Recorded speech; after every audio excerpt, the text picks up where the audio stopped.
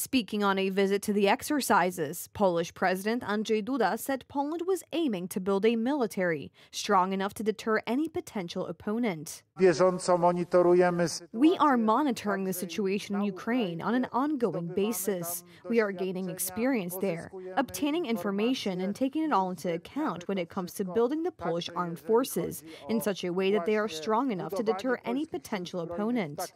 It's a paradox. We spend billions of zloty, billions of euros and dollars to buy equipment, so that it will not have to be used in combat. które ma służyć temu, aby nie musiało zostać użyte w praktyce bojowej.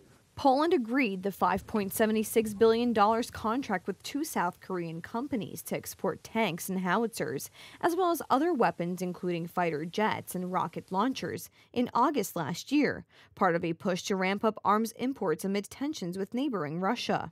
Hyundai Rotem Company's K2 Black Panther tanks and Hanwha Defense's K9 self-propelled howitzers were shown off in a training area in northeastern Poland, close to the border with Russia's Kaliningrad exclave.